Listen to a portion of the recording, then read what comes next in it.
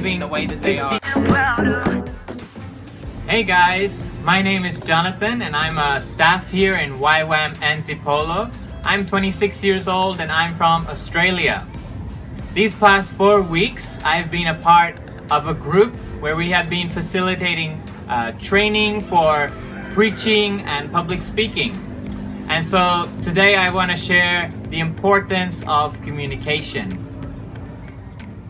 So the importance of public speaking, or better yet, communication, is that we're able to communicate different things such as values or beliefs or ideas, or even maybe more biblical is wisdom, knowledge, and understanding. And so for the past 4 weeks, me as a facilitator and my friend have been helping this group of participants to hone their skills to be able to preach with clarity and with power. So as we've been experiencing with our participants, we've seen a lot of different breakthroughs for them. They've been gaining skills and been growing in the way that they are pronouncing their words. We've been having a lot of fun with tongue twisters. They've been giving 15-minute and 30-minute preachings every week, and this has helped them to break through their own personal boundaries and their own shyness. And this has given them the courage and the confidence to speak out what God has put on their hearts. We've been given a great commission from God. And so in Matthew 28 verses 18 to 20 it says, And Jesus came and spake unto them, saying, All power is given unto me in heaven and in earth. Go ye therefore and teach all nations, baptizing them in the name of the Father, the Son, and the Holy Spirit, teaching them to observe all things whatsoever I have commanded you. And lo, He is with us always, even unto the end of the world.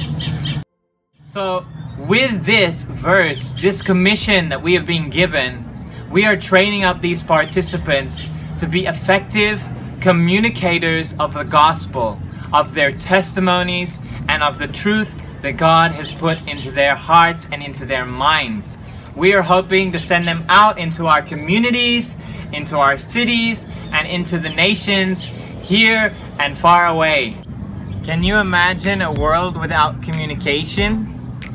The government, media, education, sports, all of these things would have problems because there's no communication. They would not be able to function. And so we see that communication is a very important part in our world. We need it to survive. We need it to build up our nations. We need it to build up each and every individual on this earth. That's why communication is important. So thank you for listening to me. Thank you for letting me share what we've been doing here in YwamAntipolo. And I pray that you're encouraged, and I pray that you're expectant and hoping for more. And that even during this season, in the middle of this pandemic, that you are being productive, that you are taking the opportunity to grow and to expand yourself and to be effective, so that when we're done with this pandemic, we're able to go out, we're able to preach the gospel, we're able to be effective ministers of what God has given to us in this great commission. Alright, thank you guys for watching. Thanks for being a part of YwamAntipolo this week. We hope you've been excited. We hope you've been encouraged also, and push forth to do greater and bigger things for God. We'll see you next week with another video. Peace out and God bless.